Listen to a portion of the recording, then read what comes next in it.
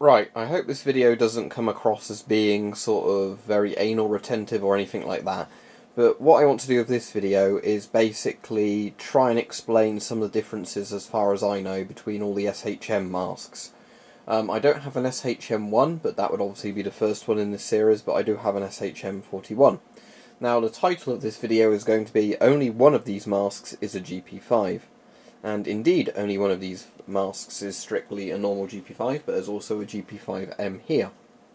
Now, I'm going to point to the masks in order and tell you what they are, but this is mostly just so you can understand that the GP-5 is a mask, or the SHM62U to be precise, is one of the masks in a series of Soviet or Warsaw PACT gas masks that is basically a much bigger series than the mask itself, because I'm quite into gas masks, I get quite annoyed when people say a mask is a GP-5 when it is not a GP-5. The thing you have to understand is the GP-5 was a mask in a much wider series of masks.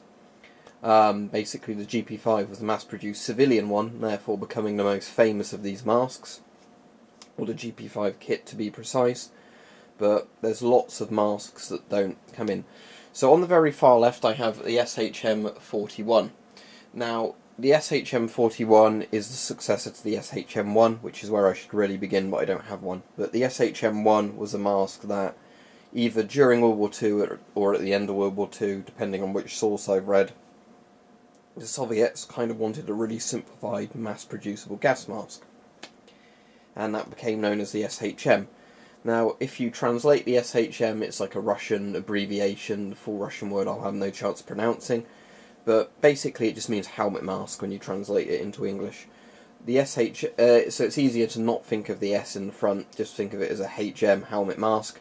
I like to think of the S as Soviet helmet mask, but anyway, SHM just means helmet mask in English, and then the numbers either correspond with a year or correspond with a production version. So the SHM1 is, circa 1944 or 1945, and the SHM1 basically was a mask used at the end of World War II maybe. Very similar in appearance to this, but a bit more primitive. So now we have the mask known as the SHM41. Now this is the one you really need to pay attention to, because this is the one that all the masks are more directly sort of descendants of. And the SHM41 could come in a variety of carry satchels. There's two at the top there. You can see the East German kind of plasticky vinyl type one, and on the right a Polish carrying satchel. But regardless, they all came in roughly very similar sort of carry bags, and the idea is that you would have the mask, a hose, sometimes they were coated hoses, sometimes they weren't, and you'd have some sort of canister filter, whether it be EO14, EO16, EO65Ks, whatever. They would come with the mask, a canister filter like with a World War II mask, but all the bits could be screwed on separately. You would screw your hose onto the filter canister, you would put the filter canister secured in the area of the bag it goes in, where there's a hole underneath so you can breathe, and then obviously the hose would lead to the mask that you'd have on your head. So these kind of bear strong resemblances to the World War II masks, in the sense that you have a big filter canister, a hose, and then the mask, rather than just simply having a mask with a filter that screws straight on. So, we have the SHM41, and the main reason you can tell these are SHM41s is they have this bigger metal piece. You can see an actual GP-5 here, or SHM62U, much smaller amount of metal because it's designed to be cheaper to produce, we'll get to that. Tissot system looks like this on the inside. But for the most part, if you're familiar with a GP-5, which I'm sure most of you will be, this mask for the most part is a GP-5, or the GP-5 is for the most part an SHM41. So the main difference, the SHM41s have the bigger intake-outtake valve assembly. You'll see with a GP-5 next to it that that's far smaller. So yeah, the difference is the GP-5, thinner rubber usually as well, but much smaller filter intake, because that was a way of reducing costs with the mask. Other than that, they're very similar. Again, I think the Tissot system on the GP-5 looks slightly different, but there's not loads to it in that regard.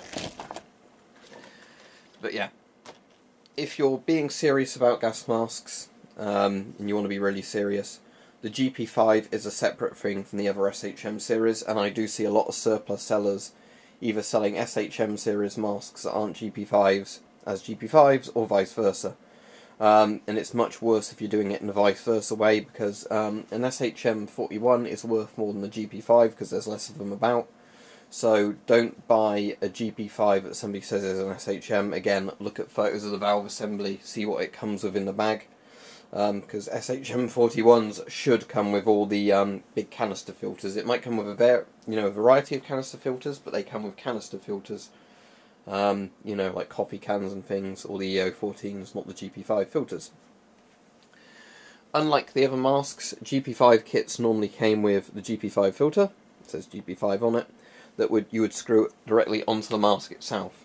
You wouldn't normally have a hose and a canister, although I have seen the GP5 kits that do seem to have the black GP5 in it, a hose, and then some sort of coffee can filter.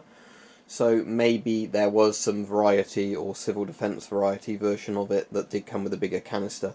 But for the most part they come with these, the famous GP5 asbestos filter, the GP5 mask. All these filters have asbestos in, by the way, there's not a magic one that doesn't. I have heard there is one Soviet filter that was just an industrial one that features only charcoal, no particulate layer. If you have that mask, then it probably is safe, but for the most part don't risk using them. Okay. So on the right we now have a Polish MUA gas mask, which is the Polish OM14 with a voice diaphragm, and the Polish OM14 is basically the Polish SHM41, but it uses zinc parts rather than whatever metal is used on here, so it's shinier and looks cooler. The Polish masks also tend to be actually white rubber, not grey, but I don't know how well that will show up on the video. And of course, as soon as they get a bit old and been in the sun or something, the rubber discolours anyway, so it's hard to see the original colour.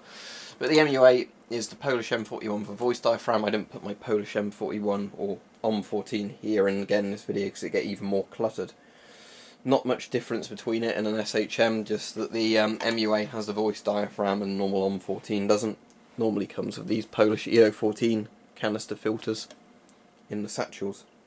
Okay, now for the GP-5M or PMG2. This is simply a GP5 with ears cut out and a voice diaphragm on it. No real difference there, it has the exact same intake-outtake assembly. After this sort of GP5 was becoming the mass-produced Soviet civilian mask, I think the Soviets realised why put bigger assemblies on like the SHM41s when you could cheapen things. I'm assuming that SHMs for the most part, although with the Soviets they kept normally a lot of factories still making them, I assume SHM41s were done in the most part earlier on in the Cold War. Then when they tried other masks like PMGs and PMG2s and everything, they sort of stopped production of them or slowed down production. So you can probably get ones made up until 1991, but I imagine the amount of factories making them went down over time when they were designing other masks and trying to make other masks. But the weird thing of the Soviet Union is you can pretty much find any Soviet gas masks, even the horribly outdated ones, pretty much made up to 1991. I don't know if the MM1s particularly were, but because of how Soviet industry works, which is kind of quite fascinating why they made just so much of everything, they basically had factories that just carried on doing production runs of older, antiquated stuff because it was more expensive to convert the factory to do anything else, and it kept people with a job if you just kept on making antiquated equipment. So that's what they did. And then on the very far right of this video we have the horrifying Polish SR1 casualty mask, head wound mask, which I've shown before. I don't really want to all unfold it, but it's a giant version of an SHM41 with straps and stuff on the outside and this weird spongy pad thing let's get that a bit further right so you can see it a bit better. But basically this is designed so that you can put it over somebody's head if they have a head injury, and then strap it on around their neck and maybe tighten it around the head as applicable. Again, this would have a hose and be attached to probably an EO14 filter. But again, you can see it bears a similarity to all the other SHM masks, because the main part of the mask primarily is an SHM41 or an OM14, however you want to call it. So again, this isn't a fully conclusive video, but what I hope that you can understand from seeing this is that this is only the real GP5 here. All the other masks are not GP5s, but lots of sellers will say things are GP5s and not, or vice versa. And you'll also, have people online who are convinced that their GP-5 is another mask, or vice versa again. So, the easy way to tell a GP-5 apart from the other masks is, other than it coming in its, cheapy GP-5 bag with a GP-5 filter, is that the GP-5, or SHM62U, has the very short metal intake-outtake section. As far as I'm aware, there's nothing particularly interesting on them that signifies which mask it is actually on it, but again, you're most likely to encounter one of these rather than one of the other masks when looking online from surplus sellers or whatever else, so bear that in mind. As I said, I think there was a GP-5 issued, or a GP-5 kit issued, where they had the SHM62U face piece mask with a hose and some sort of coffee can filter, because it does look like the short brown intakes. Again, I could be wrong, maybe there's been other variants of SHMs made with the shorter intakes as well, but the main difference between SHM41's, the GP-5's dad, and the GP-5, or SHM62U, is the bigger, as you can see, assembly there, where the intakes are, and they are a different colour. Just to look at those two more closely, you will see that basically the SHM has a much bulkier intake-outtake than the GP-5 does, but other than that they are very similar. Maybe the Tissot tubes are slightly different, but there you go. As I said, it's only a very anal retentive thing if you want to do this, but if you are trying to sound informed about gas masks, you might want to learn some of the difference between the SHM series of masks, because these are all helmet mask designs, the hood kind of designs, but they aren't all the same mask. And I imagine, as the Polish OM14 kind of masks are different, there might be other Warsaw PACT states or Eastern European states that made their own SHM variants that were, again, different from all the others. But, hopefully this will show you at least what makes these masks a bit different than the others. Okay, and just to give you one last look at what a pure GP-5 or SHM62U would look like and a pure SHM41. There's my FCHM41 with its coffee can filter and the hose assembly in front of the bag it would be in. There's a GP-5 in front of the cheap cotton bag it would be in with its GP-5 filter on. So, when you get them as a kit, they're more likely to look something like that.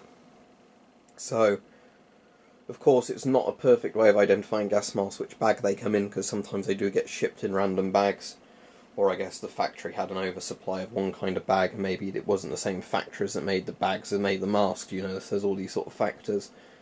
But in general, you can sometimes look at the kits they come with and then be able to work out what the mask is based on that.